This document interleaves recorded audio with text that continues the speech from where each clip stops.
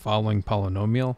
So first thing we can do is we can factor out an x, and we're left with x squared plus 8x plus 15. So now it's a quadratic equation.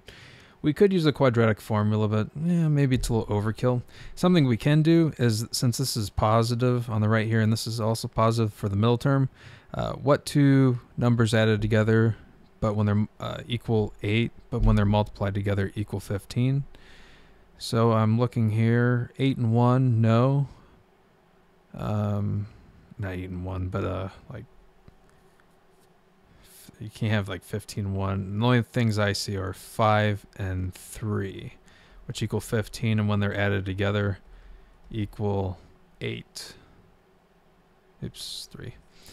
So this could be factored into x plus 5 and x plus 3. So here's a solution, and I'll check it really quick. So we have x, and we have x squared plus 3x plus 5x plus 15. Finally, x cubed plus, combine these two first, 8x squared plus 15x. So it checks out. And this is our fully factored form. All right, I hope that helped you out. I appreciate you watching, and you have a great day.